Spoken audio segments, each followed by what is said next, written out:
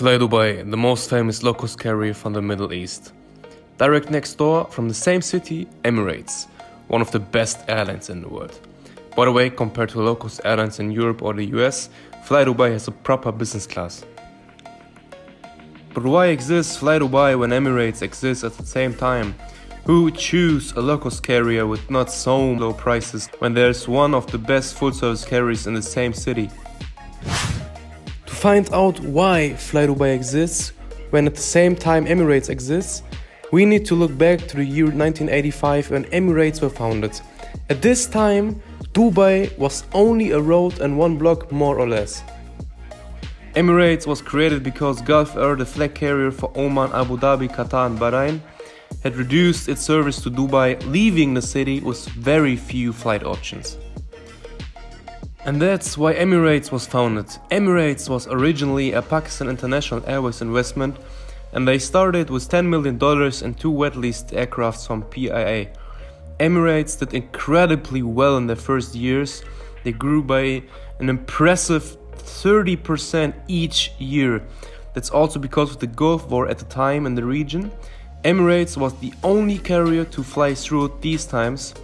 In less than 10 years, Emirates grew its fleet to 18 Airbus aircraft. That's very impressive for a new airline. And it focused mainly on international routes. Then, in 2008, flyDubai was founded, mainly to serve as a low-cost airline within the Arabian world. They offered at the same time only economy class. It is obvious that flyDubai was founded to replicate the Air Arabia success which has its origins in the neighboring city of Sharjah, and was founded in 2003. Air Arabia was the first low-cost carrier in Arabia and went profitable within only 1 year. But flyDubai also made sense to market Dubai as a holiday destination, because if you look at how Dubai looked at the time and its plans compared to when Emirates was founded in 1985, then you could predict that Dubai would be at least a big holiday destination in the future because of the sheer amount of attractions they had planned.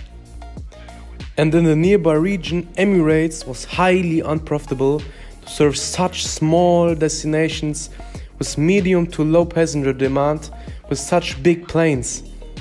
And only a few years later, flyDubai had an interlinear agreement with Emirates for 25 routes to complement each other. That underlines the importance of flyDubai to serve such small routes. A few years later, they started to serve destinations outside of the Middle East that had too low demand for Emirates' big aircraft, going more into the Asian markets, Africa and the cities in Eastern Europe.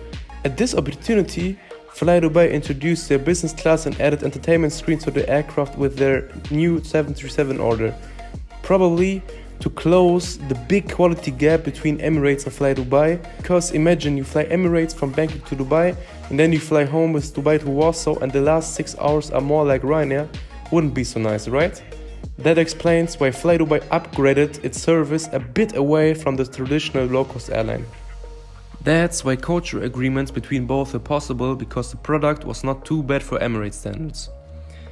Especially towards low-demand destinations in Europe, Asia, the Middle East or Africa, flyDubai could serve these destinations and feed bigger Emirates flights via Dubai towards their final destination and vice versa, which extended their networks drastically, and both could discover new markets for themselves.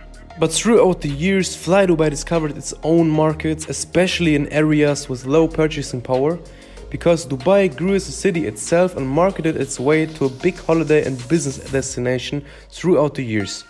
That contributed to more passengers traveling directly to Dubai compared to before, when they only traveled to via Dubai as a hub. That's why both airlines partially compete on the same routes with similar service.